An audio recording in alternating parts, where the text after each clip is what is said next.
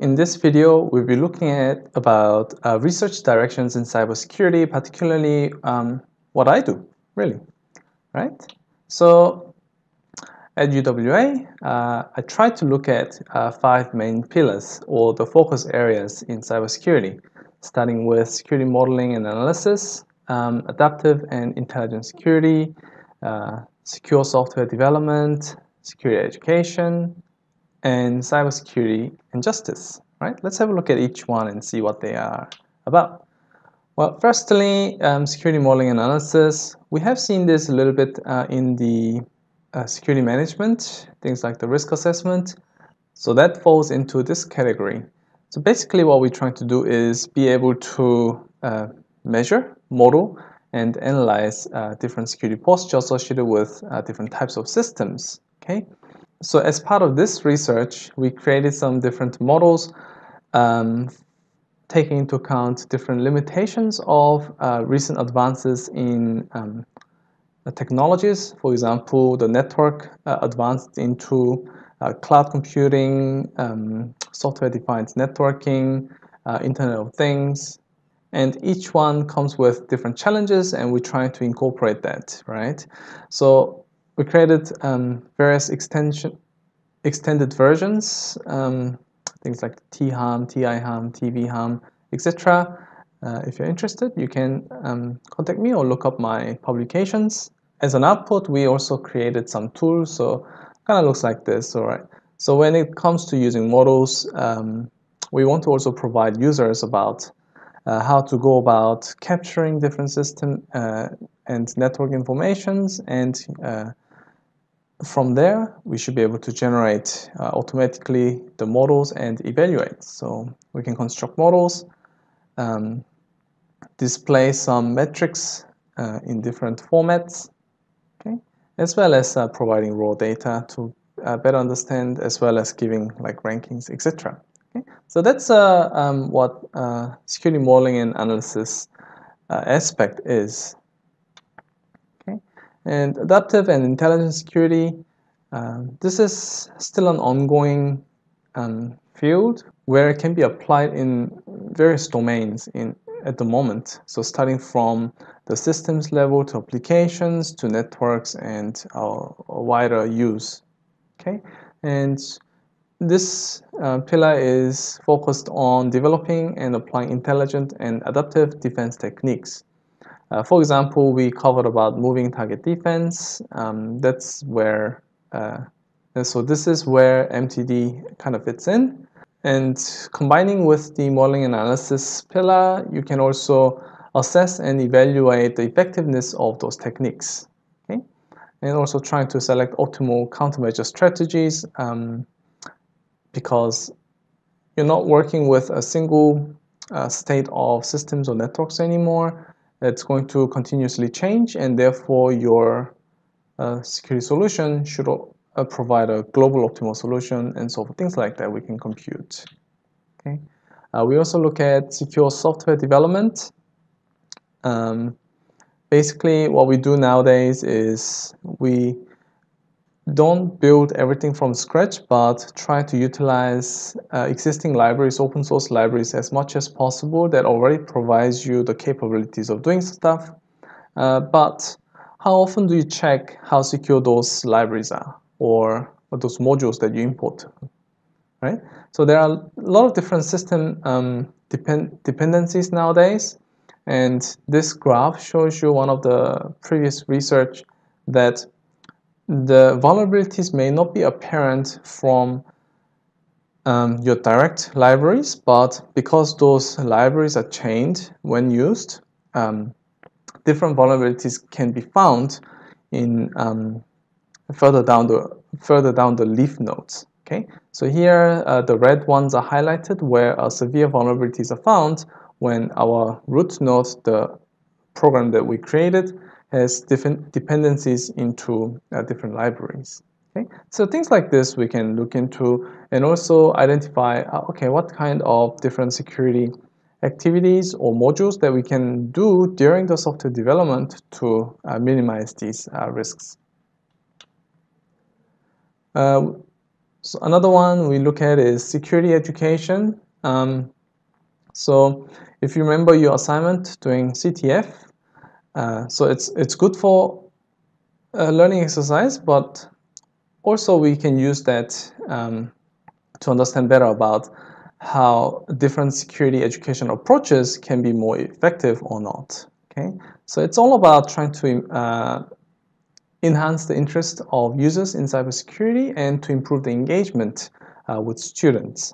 Okay, so not only the CTF, we also built some simple games in the past and trying to analyze how engaging that might be to different types of audiences. Okay, so this is also one of the things that we look at. Last one, I haven't really started on this, but would like to look into it, is cybersecurity and justice. Trying to understand how cybersecurity and law can align together to bridge the gap. Basically, law people may not fully understand what cybersecurity expert reports may look like or what they're indicating. Same with the cybersecurity people may not fully understand what kind of evidence we need to provide to the law people for it to be useful, etc. Right? So we want to close the gap. And this one is just an idea stage at the moment. Okay, so let's have a look at more concrete examples of what current research looks like. So I'll describe four. Firstly, the rumor detection and generation. You probably use social media, whether it be Facebook, Instagram, Twitter, whatever. And you probably notice often that some statements you see may not ring a bell that it's quite true. And you may be right? There's a lot of different informations flowing around social media, and due to its largeness and connectedness, the way information flows from one end to the other can be very rapid, and depending on what message it carries, it can be quite damaging, right? So misinformation or rumor detection has been a quite popular topic for the past few years, but still there's a lot of work to do because we are dealing with natural language processing. It's not quite easy to just say we created a model that can distinguish what rumor is, because if you think about what rumors are, it's somebody saying some impactful statement that may or may not be true, and things like that is often hard to verify. So we're trying to create some models that can pick those features up and classify it for some experts to look into further.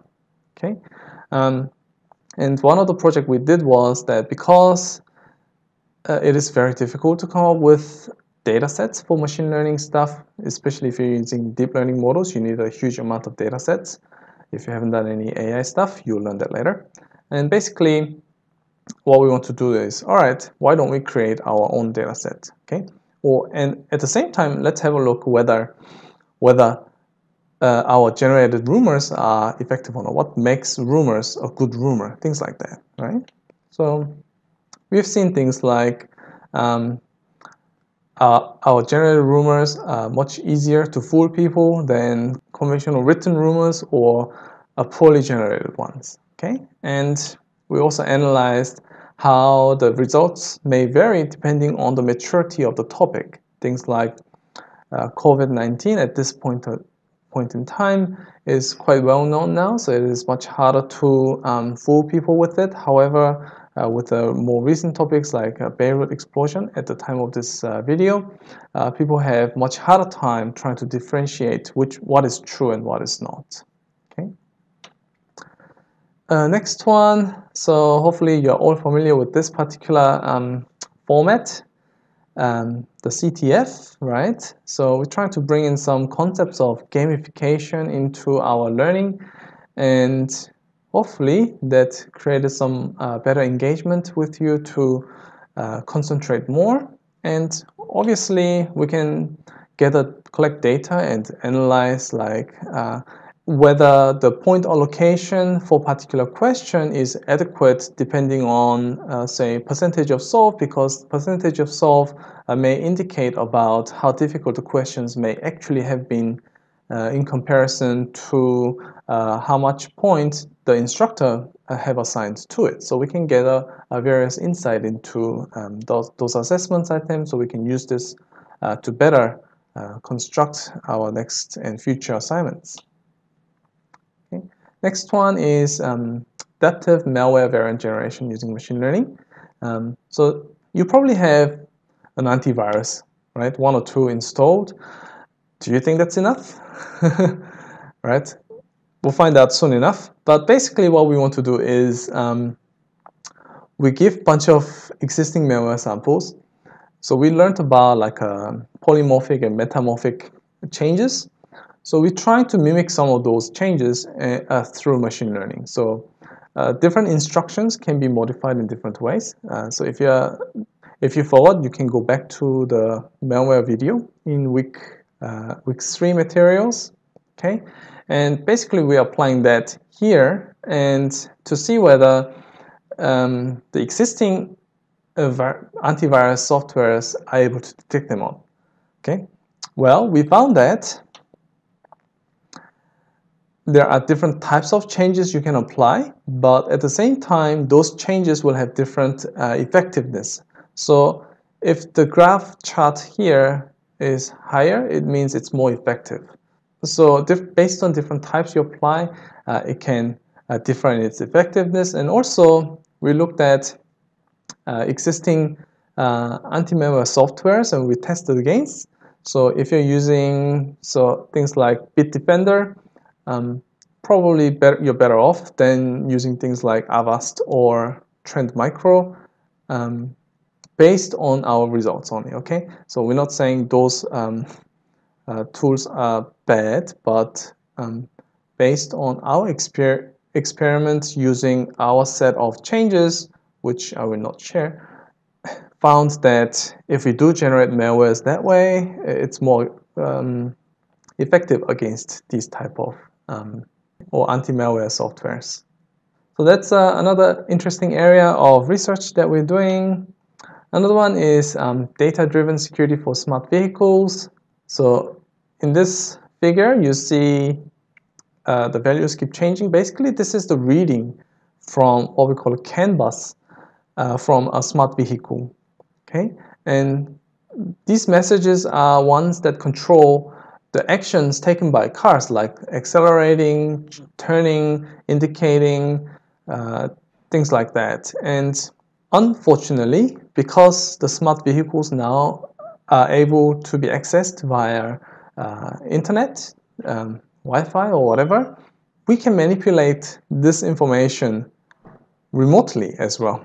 Okay, so we try to analyze how we can defend or detect such attacks through these. Okay, so we can apply detect different signals to analyze what those signals indicate and what it means, and also create different models to detect how well different models are effective against identifying and detecting those intrusions. Okay, so I've shown you a few examples of what kind of research that we do here at UWA related to cybersecurity. The next question might be, okay, that looks cool, but why research? Well, it is to solve interesting problems we have today.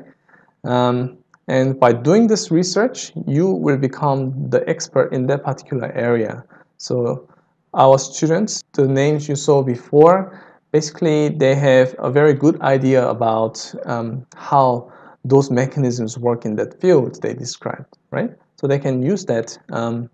For example, our rumor generators, they can probably use that to generate rumors. Probably not a good idea. Anyway, and compared to the malware generators, we can use that to further enhance antivirus or anti-malware products, etc. Right? So through this, as you can see, you're not only developing like technical and analytical skills, but you also develop like communication skills and learn the state-of-the-art technology solutions because you will have to communicate your findings with your peers and your other audiences. And while doing that, you will also have to dig up what other people have done to understand what is the current state of the art and see how we can go about beating it. Okay? And if you like, you get to travel around the world too. A lot of our PhD students often, well, used to travel at least once a year to overseas to attend conferences to present their research, right? So if you like that, that's another perk that you can get out of. So hopefully we can travel soon again. Okay. So this video finishes here. Next time we'll be looking at reviewing the topics that we covered in this unit. Bye.